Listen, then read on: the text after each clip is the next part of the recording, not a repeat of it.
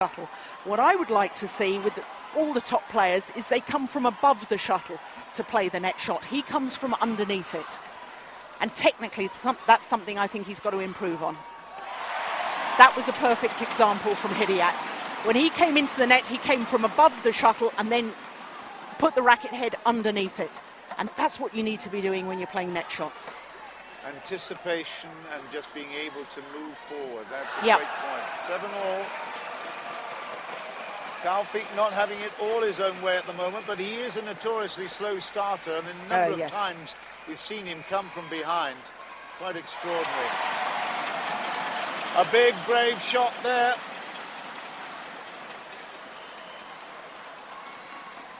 The crowd getting pretty excited on an adjacent court as well, because Denmark have taken the first game in the men's doubles first as well. So, wow, wouldn't that be an upset if Denmark beat Korea in this quarter-final? Korea will be really kicking themselves if they let that happen. It's 8-all.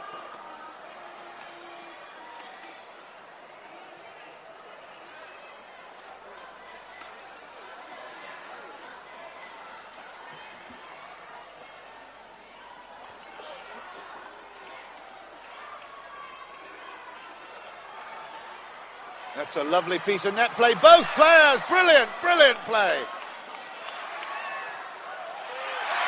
Fantastic, what a rally. The crowd love that. And you've got to hand it to Rajiv OUSEPH.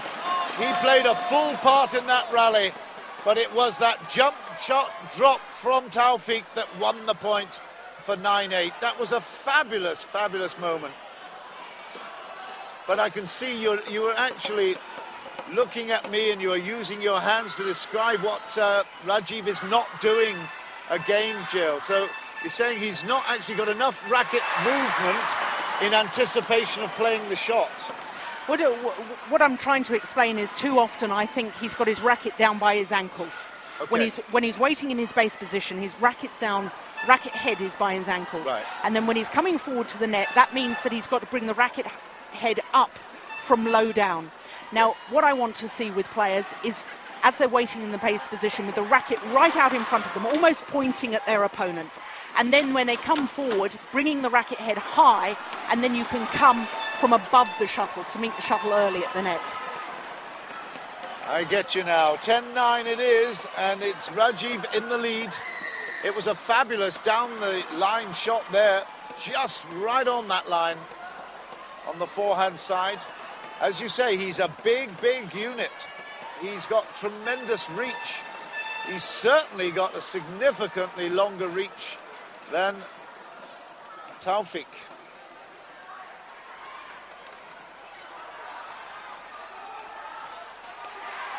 Good stuff. Terrific. Inside out. Absolutely perfect placement there from Taufik to level everything at 10-all.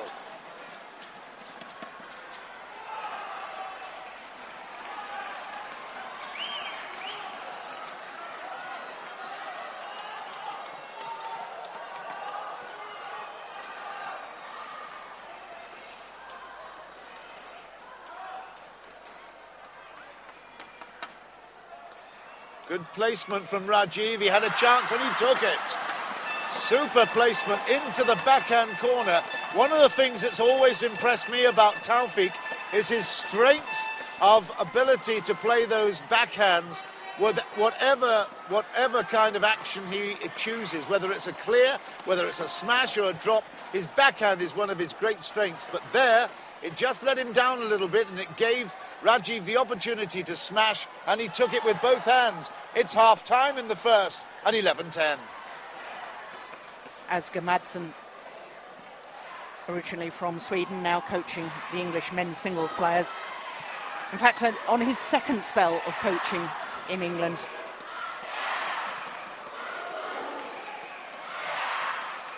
I think he'll be pretty pleased with what he's seen so far. Yep, absolutely.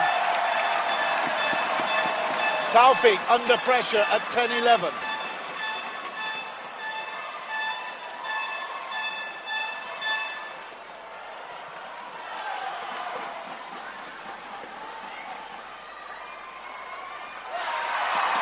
easy there, into the body. A change of tactic from Taufik works out beautifully.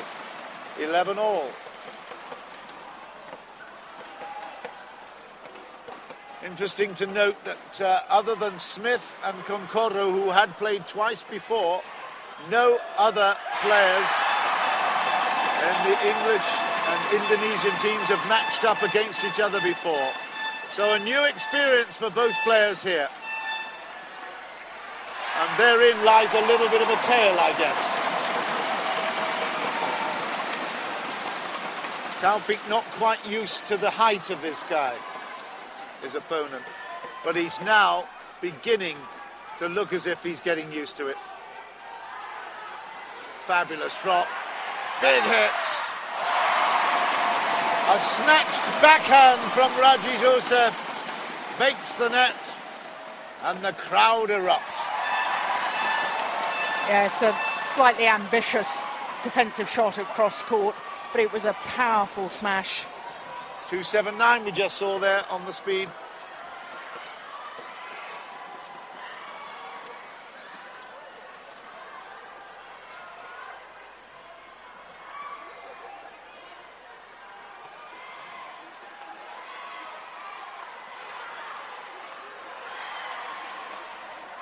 Great pick-up. Oh, what a defensive position from Taufik. Spectacular. It's out. That was a big, big point for Taufik Hidayat. Rajiv had a chance to kill it. He didn't take it. Hidayat's anticipation there was the difference. It's, you know, extraordinary. I thought Taufik almost gave up in the middle of that rally. He sort of thought, well, I've hit such a bad shot, it's bound to be over with. Then carried on fighting. And that just goes to show you never, ever give up in a rally. Never.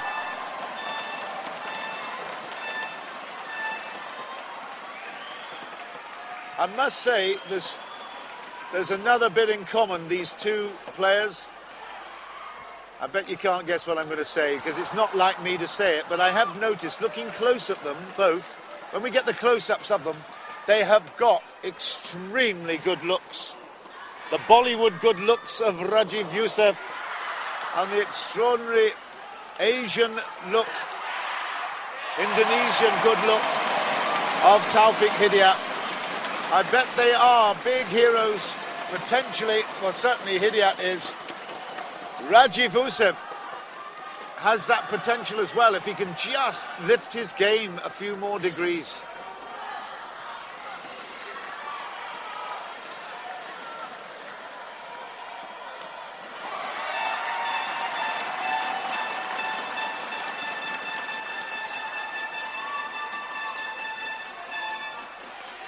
It's strange we don't get the hero worshipping in Europe like they do out this part of the world. Of course, you get more with tennis in terms of the big, big stars turning on the action, but Rajiv has not given up on it yet at 14-15. And look what a difference when he really reaches forward with that next shot. You're right.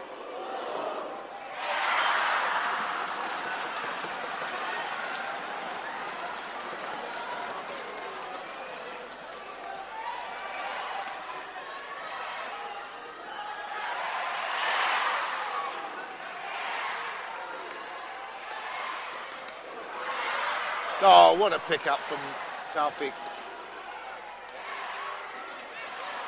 Another super rally, brilliant rally. Great placement. The crowd love this. Oh, what a point. Everybody was absolutely on their feet at that. It's 15 all, and that is an extraordinary rally. Rajiv OUSEPH was competing beautifully for it. And a desperate lunge from Taufik finds the tape and comes back on his own side. That was fantastic. Listen to the crowd. They love their badminton.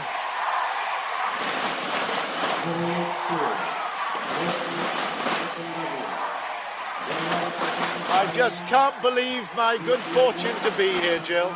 It's something special, really special. I'm expecting another grand person soon. I tell you what, I will be telling them the story.